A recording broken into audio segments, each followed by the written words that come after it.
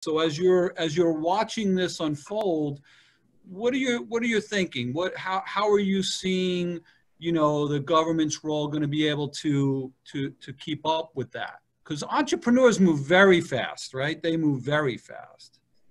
Yes. So I would say that, from right from the beginning, we realized that this was something that had never been faced before. And so the county really took a leadership role under the county executive to push information out to the businesses.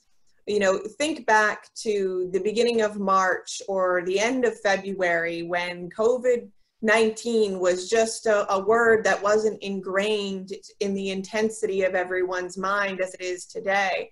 And understanding social distancing and these things that have been, words that we hear every day, tens and tens of times each day. So really to be able to push out information to inform the business community of how to operate safely, how to develop a response plan, how to think about what they might need to do to pivot their businesses.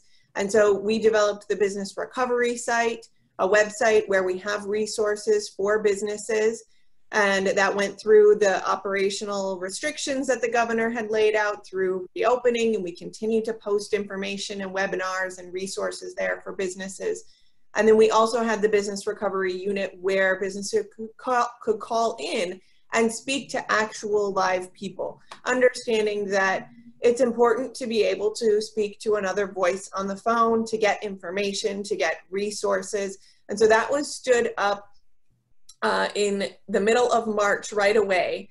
And so that was a key initiative that we did to continue to push information out.